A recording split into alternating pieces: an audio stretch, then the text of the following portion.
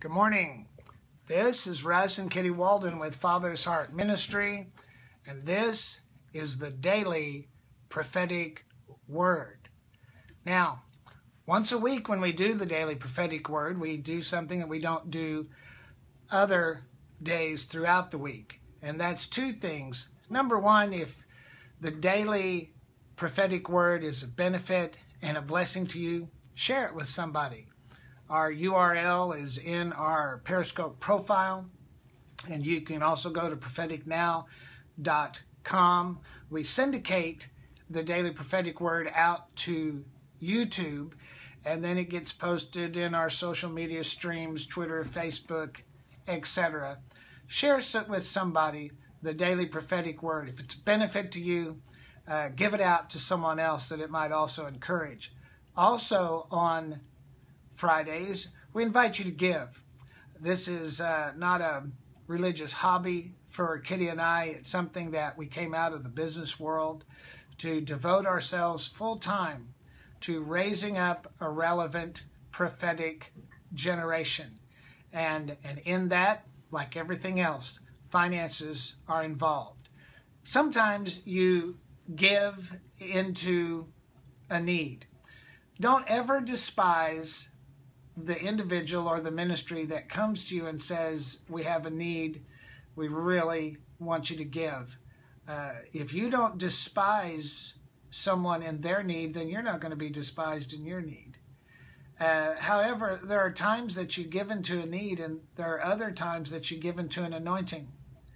When you give into an anointing, it's like the widow with the two mites when she gave into the treasury of the temple as Jesus was looking in. You have to find the treasury. When you're giving into an anointing, you have to find the treasury that Jesus is looking into, waiting upon your gift. You ever thought about the fact that she was giving into the treasuries that supported those who conspired to crucify Jesus, and she got blessed anyway? They didn't need her money, but God inspired her and provoked her, and what she was really doing was giving into the Christ anointing. And when you give into an anointing, you partake of that anointing. When you give into an anointing, that anointing reaches into your life and establishes the parameters in your life that anointing has established in the life of the person or the ministry that you're giving into. And it's something you have to do by the Holy Ghost. Yes, I'm taking up an offering, but this is not the point I ask you for your credit card. You got to hear from God. Where is the treasury that Jesus is looking into, waiting on your gift? And remember, she cast in all of her living. If you don't know, just like last night, I was sitting in front of a Papa Apostle, and we gave an offering, and then as we were sitting there, I was just compelled, and I reached in and I emptied my wallet, and I didn't count the money when I did it. If you don't know what it is to give at that breadth, to give what the Bible says, giving out of your penury, then you haven't experienced what it means when money moves by the Spirit. When you give like that, the plowman starts overtaking the reaper. You step into the Amos 9:13 territory, where the seeds you sow produce a harvest before they hit the ground.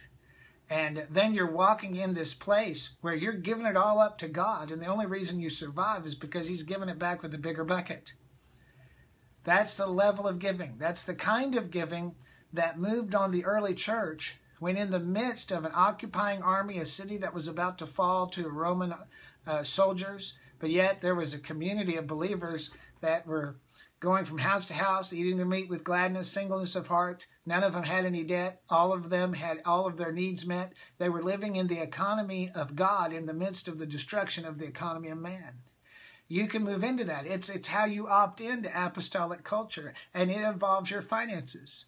So I want you to, what do you give? Yeah, you got to get it from the Holy Ghost. And then you go to propheticnow.com and click on the donation link and make your gift. And remember something, that your response time to God establishes His response time to you. The scope of your response to God establishes the scope of His response to you. I don't want 10% of anything God has for me. I want it all. So listen to the Holy Ghost and be led, and you'll begin to see some things happen in your life. Why do prophets always talk about money? Because the prophets, according to 2 Chronicles 20:20, are there that you prosper, and a big part of prosperity has to do with money and with finances and resources. We are here to bring you to breakthrough, and that is the most fundamental level of breakthrough. So ask the Father.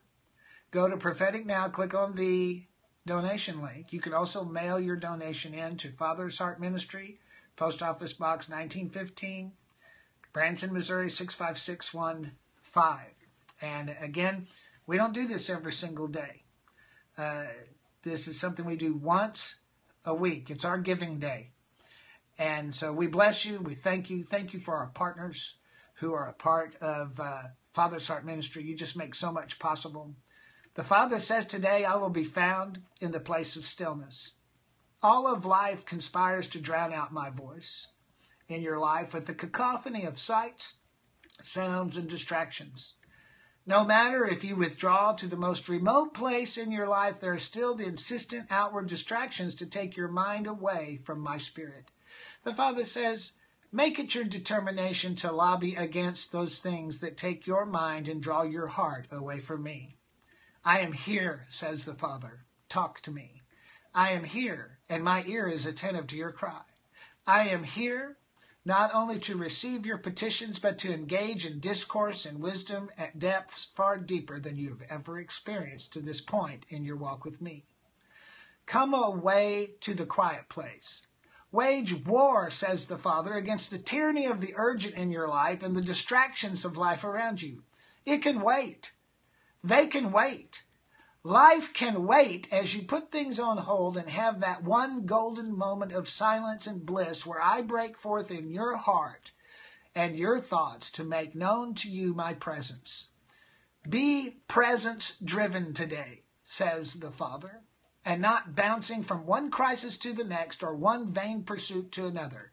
Choose not to be a Martha, scurrying about and tripping over my feet. Stop the foolishness and simply be a Mary, lost in my gaze, sitting at my feet, rejoicing in the communion of heaven that will refresh and renew you in the midst of the noise and activity around you. Now, maybe you need one-on-one ministry. It's available. Go to propheticnow.com. You can schedule a prophetic counseling appointment by phone, or maybe just a pastoral call. You can request personal prophecy over your life, and our team will prophesy over you. Maybe you had a dream last night, and you feel like God is speaking to you, and you'd like someone to help you. You can request prophetic dream interpretation. You can subscribe to the email version of the Daily Word. Kitty and I have been tasked with raising up a relevant prophetic generation. We also have the prophetic school that the enrollment is now open for classes that start first week in May. We have actually 5 courses. The course number 1 is activating the prophetic in your life. It's a powerful set of teachings. It's 6 weeks of PDFs, lessons, exercises that you'll actually do what we're teaching you. There are accompanying videos. It's $99. There's also a payment plan. I get some people are just in a situation, even that much is a challenge to them. There's a payment plan if you want to take advantage of that. And we've had over almost 2,000 people that have taken this course. It's not just for people that feel they're called to be a prophet. It's just about learning to hear God's voice, activating God's voice in your life, teaching you how to hear the voice of God with clarity.